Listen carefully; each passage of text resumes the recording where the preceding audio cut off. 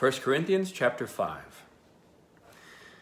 It is actually reported that there is sexual immorality among you, and of a kind that is not tolerated even among pagans. For a man has his father's wife, and you are arrogant. Ought you not rather to mourn? Let him who has done this be removed from among you.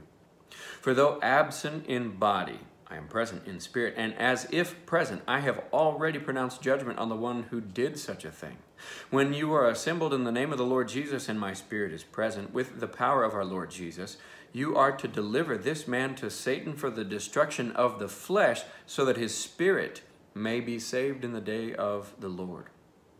Your boasting is not good. Do you not know that a little leaven leavens the whole lump? Cleanse out the old leaven, that you may be a new lump, as you really are unleavened. For Christ, our Passover lamb, has been sacrificed. Let us therefore celebrate the festival, not with the old leaven, the leaven of malice and evil, but with the unleavened bread of sincerity and truth.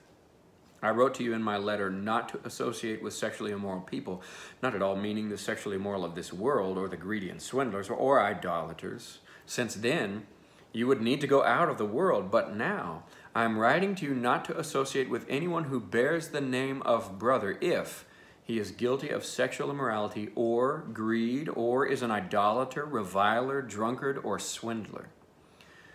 Not even to eat with such a one. For what have I to do with judging outsiders? Is it not those inside the church whom you are to judge? God judges those outside. Purge the evil person from among you.